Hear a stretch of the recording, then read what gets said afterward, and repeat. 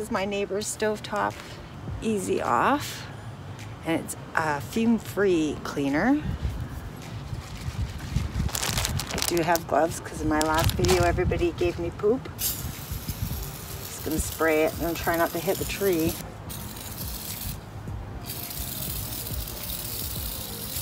Okay, should put the gloves on.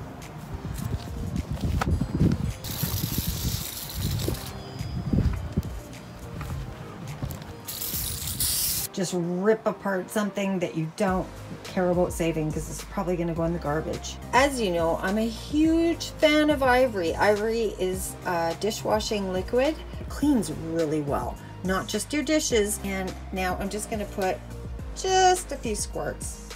There's no magic amount. This is really hot water. And now I'm going to go outside. So it's been about an hour, I suppose. And look at that. Really, truly amazing. Oh, I forgot to put the rubber gloves on. Oh, I'm gonna hear about it. Wear your rubber gloves, people. Do as I say, not as I do. Rubber gloves don't work for filming. I can't push the start button. It's gonna need another second round, but this is a really good start.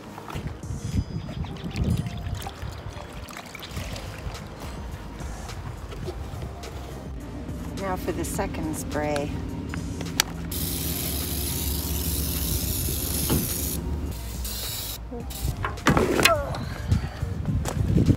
Round two. It's a little colder out now.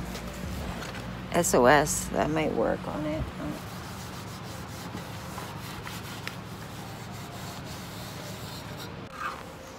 It's been one of the hardest stovetops I've done.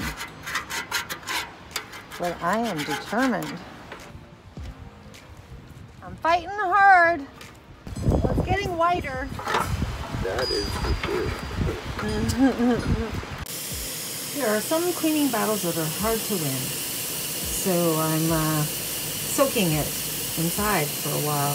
This little razor blade unit is actually working fairly good and not scratching the enamel, although I wouldn't recommend using a razor blade on your cooktop or any scratchy things like SOS's unless it's to the point of no return like this one. Like he already had scratches on it. The last case scenario, use a razor blade. Otherwise, you know, just keep on scrubbing. And magic eraser helped on some parts.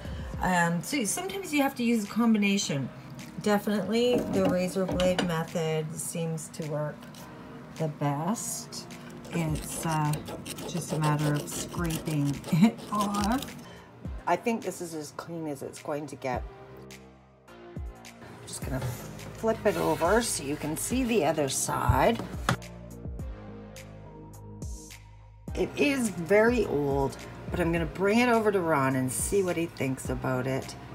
So how does this go back together, Ron? Well, might help if I put it the right way. Are you sure?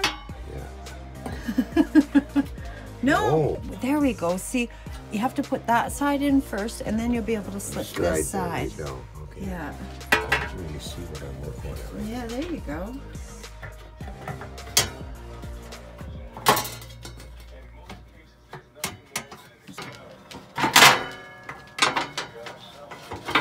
Does that feel better? Yeah, that looks good. Oh, good. I'm so glad.